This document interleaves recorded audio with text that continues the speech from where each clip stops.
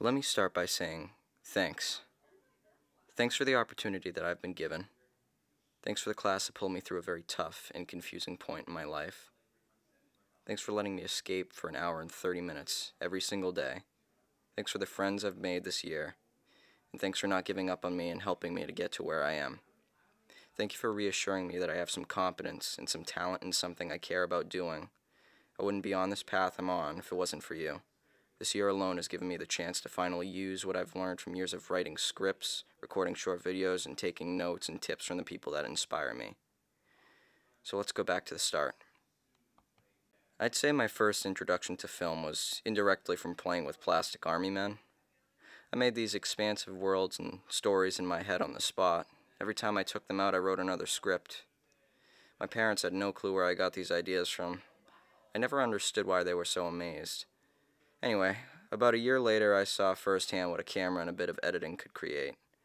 I saw Steven Spielberg's 1998 film Saving Private Ryan. Is that what they're supposed to tell your mother when they send her another folded American flag?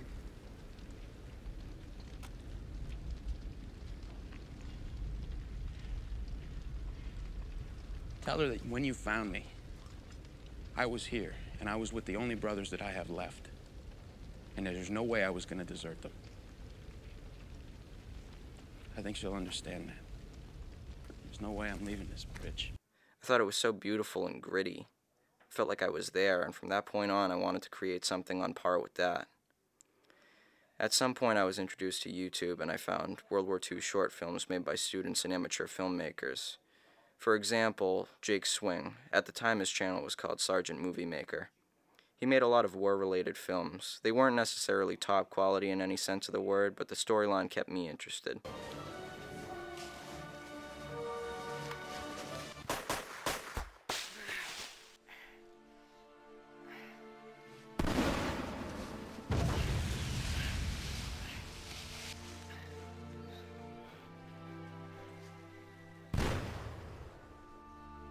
Then I found a channel more focused on Nerf gun videos, CA Cox 97.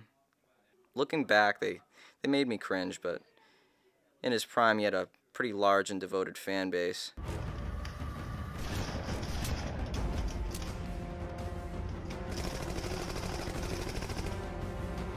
I also found various LEGO stop motion shorts and computer animated videos. All right, go!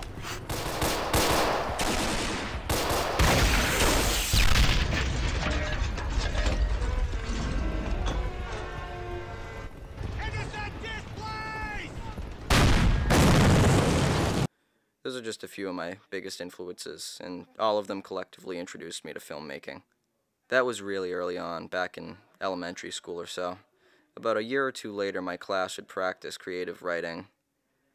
I always kind of experimented with writing stories and scripts, but 5th grade was the year I was recognized for writing so well at my age. For an 11-year-old, my writing took a surprisingly dark tone. But to my amazement, my teacher encouraged me to write with even more emotion and feeling. She wanted me to keep writing the way I felt like writing. I noticed over the course of the year everybody became more entranced in writing their own stories. They went from lighthearted to somewhat morbid. I was at a loss for words. I had no clue why my writing would have such a profound effect on my class and inspire so many people. It got to the point where my class would wait for the next story I'd write, like I was a famous author. People liked what I did, so I decided to take it a step further. I decided to start pre-production on what would have been my first big film. It took many shapes over a 10-month time frame. It went from a CA Cox 97 Nerf style video to a Sergeant Movie Maker style modern combat 3-part story, and it finally became a massive 15-part series I wanted to sell. I had this idea that a bronze edition would be all 12 episodes plus 1 bonus episode. A silver edition would be 12 episodes, 2 bonus episodes, and a gold edition would be 12 episodes, all 3 bonus episodes, and the making of plus bloopers.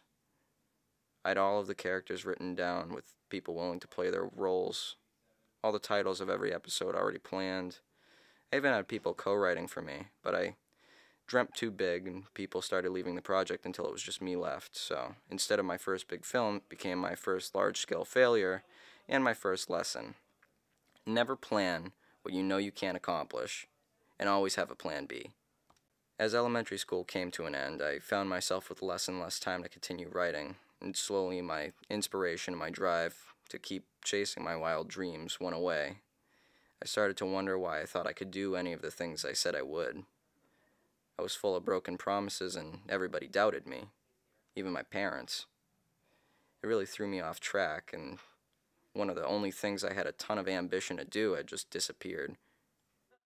I found sort of a rebirth for my ambition about 2 years later when I met my friend Kyle Morin. His dad and my mother were together for a while, so every weekend Kyle, his brother, and his dad came over and basically lived with us for 3 years. Kyle and I had a lot of common interests. 2 of them happened to be World War II and filmmaking. So we took an iPod Nano and recorded hundreds, maybe 1,000 different videos. Mom, can I use this? Andrew!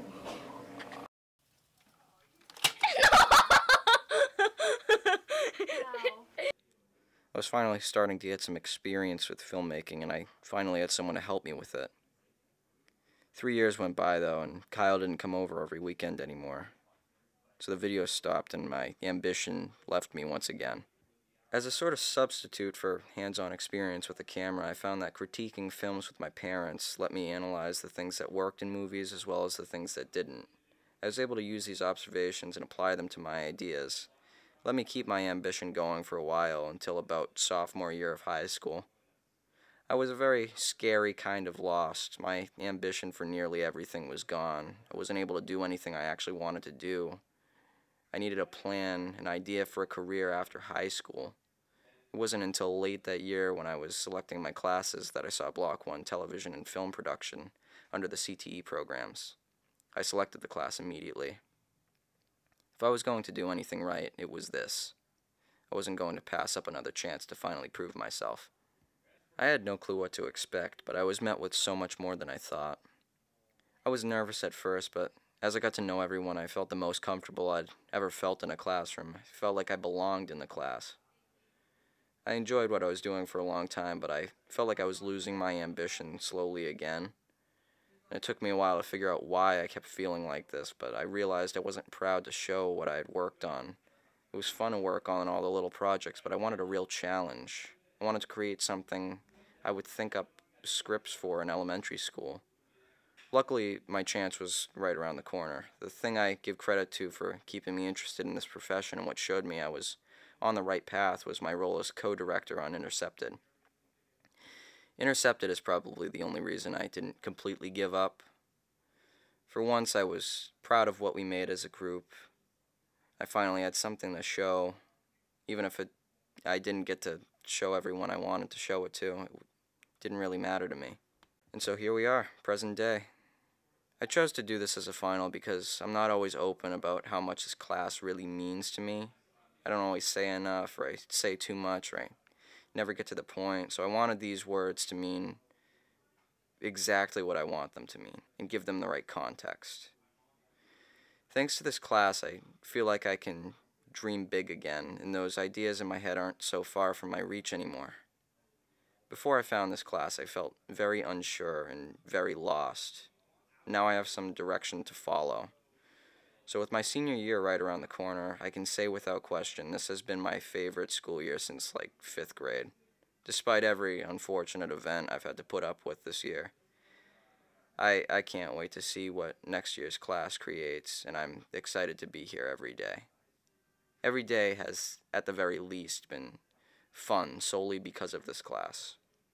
So thank you for everything you've given me. Thank you to SHS, thank you to my teacher, and thank you to my classmates. I honestly couldn't have asked for a better experience.